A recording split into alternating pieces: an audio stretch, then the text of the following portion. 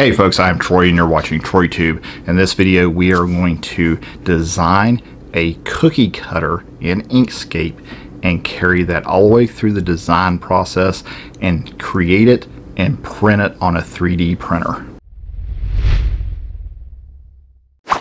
Now, as I've mentioned before, about a year ago, Tammy started a cookie business, cottage cookie business. She runs here at the house and decorates these amazing sugar cookies, frosted love cookies on Facebook if you want to take a look at what she does. And right about the same time, I bought a 3D printer and started toying around with it, started printing some miniatures and some functional things that I use around the house. I mean, why buy a $4 hook when I can spend like $400 on a machine and supplies and make it myself, right?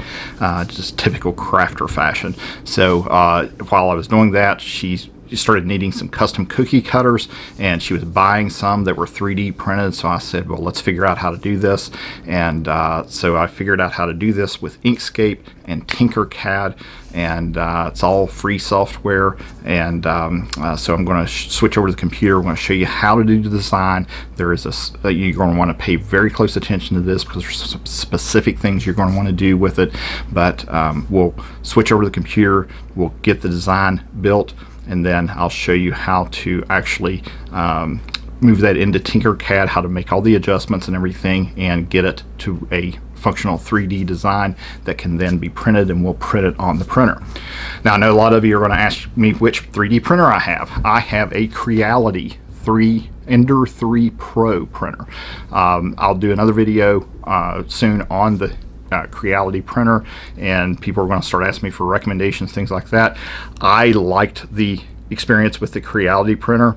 It really comes, I guess, compared to some, as a bare bones. It requires a lot of assembly, but you learn a lot by doing that too. So if you're stubborn and you want to trudge through all the problems and things like that and really learn and figure it out, then it's probably a good unit for you. But I'll do another video on that and show you some of the things I did and some of the modifications I made to it to make things a little bit easier, and the things that I learned along the way as part of the process. So I'll switch over the computer, we'll get this design built, and we'll show you how to do all this and print it on the Creality printer. We're going to get started with Inkscape, and I'm using version 1.1.1, the current version as of January 2022, and we're in the default canvas. And the first thing we're going to do is make some adjustments to our canvas. So we're going to go to File, Document Properties, and over here on the right side we're going to change this and make sure it's set to pixels, and we're going to set this to 500 by 500.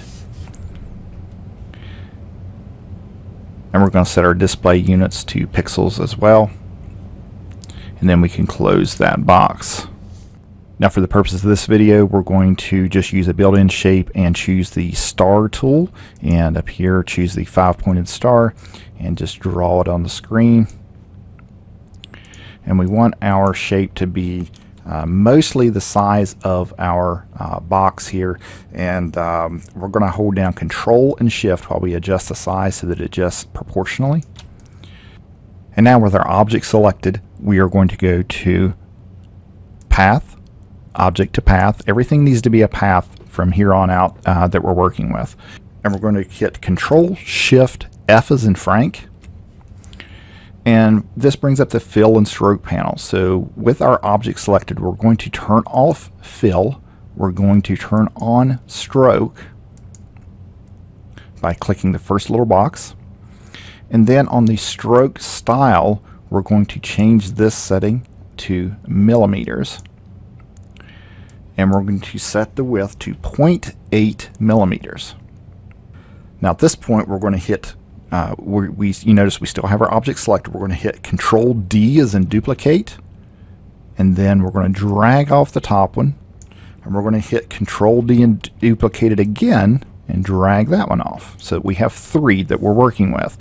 So again, the first one we were set to 0.8 millimeters. The next one we're going to click on it and set it to 2 millimeters. And then the last one we're going to set to 6 millimeters. And we can close the fill and stroke panel after that. And we're going to draw a box around all 3 of our objects, or you can hit Control A for all and select all 3 of your objects. And we need to go to Path, Stroke to Path.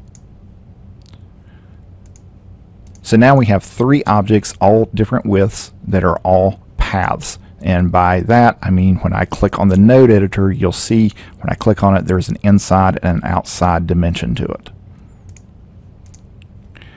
Now what I'm going to do is highlight these 2, and I'm going to hit Control X and cut, or I can delete them because we're just going to undo and put them back again here in a moment, as you'll see. So our first one is here in the inside the box. It's very important that it stays inside this box. And I'm going to call this one Star 1. I usually name the files 1, 2, and 3. It can be saved as an Inkscape SVG for the purposes of this. It doesn't really matter much. And then I can hit paste or undo and get our others back.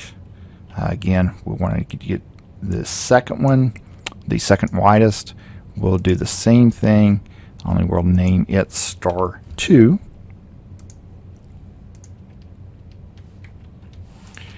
And then we want to save the widest one as Star 3. So now I have a folder that I've created on my desktop that has all 3 SVG files. Each one has the different widths of the SVGs stored in them. And next you're going to want to go to Tinkercad.com and create a new design. You want to create an account so that you can save your designs. It is free to create an account on Tinkercad.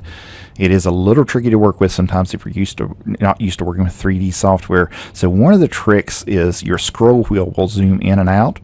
And if you want to rotate your design plane around, if you right click on your mouse and drag it around, you can change your view perspective. Okay, so that's one important thing to remember here.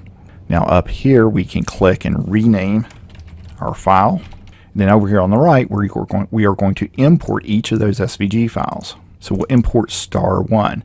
Now one thing that's important to specify here is the scale, which will adjust the size of the SVG file for our design plane in Tinkercad.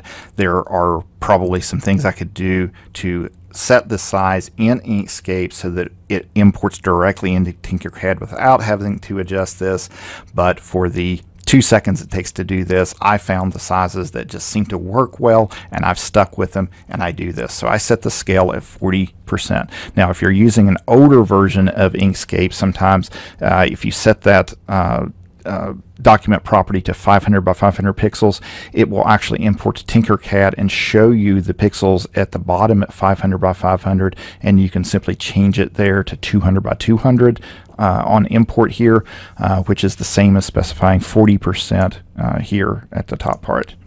And next we'll go to import, and we'll do each of our SVG files and do the exact same things, and you can move right along. It imports in the background while you're working here,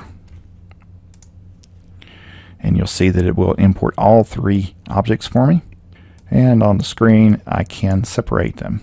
Now you're going to want to do a couple things here while you have them separated. One, when you click on an object, you want to adjust the height of it, and you want these to be slightly different heights so that you can work with them. So the thinnest one will be the tallest, the middle one will be the second, and then the thicker one will be the more shallow. And then we'll select all 3, and then up here at the top right we'll use the alignment tool, and we'll click here and here to align them directly over top of each other. So if I move my canvas around, you'll see that they're perfectly centered, one over top of the other. And now the next thing I want to do before I join these objects together is to select them all, and then I'm going to adjust the size of them. And if I hold shift, it will adjust them symmetrically. So one of the things I want to do down here is to edit my grid. I'm going to change my units to inches, and then I'm going to change my snap to 1/16 of an inch. So now for a cookie cutter, most cookies that Tammy makes are usually 3 to 4 inches in size, so I'm going to make this one about 3.5 inches. And now it's time to adjust the heights. So the way I set these up is to adjust the height down to 0.6 1.63, so 1/16 of an inch. So if I go to 1/8 and then go down 1 notch, that puts me at 1/16. The middle height I set to 1/2 inch, and then the thinnest one I set to 5/8.